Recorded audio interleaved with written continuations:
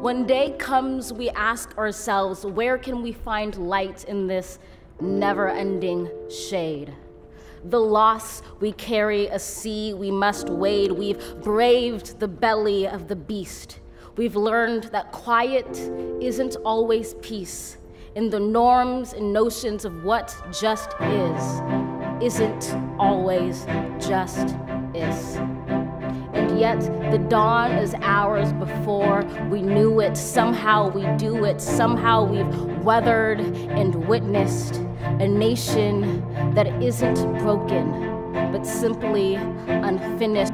And yes, we are far from polished, far from pristine, but that doesn't mean we are striving to form a union that is perfect. We are striving to forge our union with purpose, to compose a country committed to all cultures, colors, characters, and conditions of man.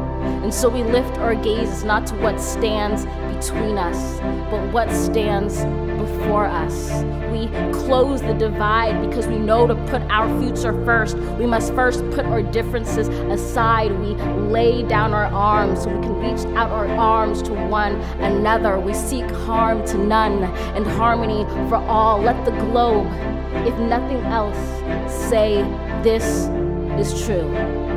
That even as we grieved, we grew. That even as we hurt, we hoped. That even as we tired, we tried. That we'll forever be tied together, victorious.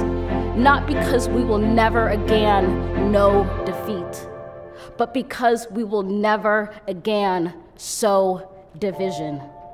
Scripture tells us to envision that everyone shall sit under their own vine and fig tree, and no one shall make them afraid.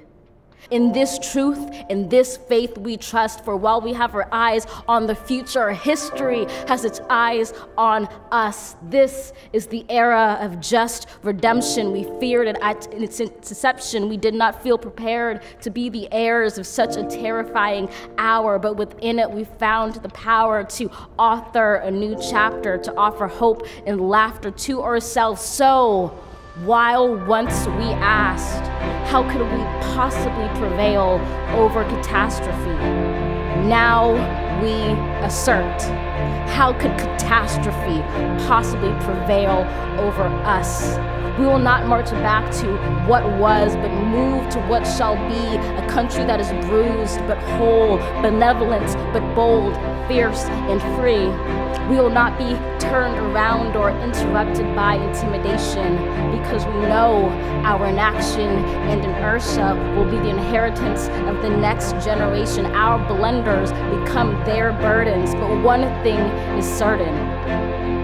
If we merge mercy with might and might with right, then love becomes our legacy and change our children's birthright. So let us leave behind a country better than the one we were left. With every breath from my bronze-pounded chest, we will raise this wounded world into a wondrous one. We'll rebuild, reconcile, and recover in every known nook of our nation, in every corner called our country. Our people, diverse and beautiful, will emerge battered and beautiful. When day comes, we step out of the shade of flame and unafraid. The new dawn blooms as we free it. For there is always light if only we're brave enough to see it, if only we're brave enough to be it.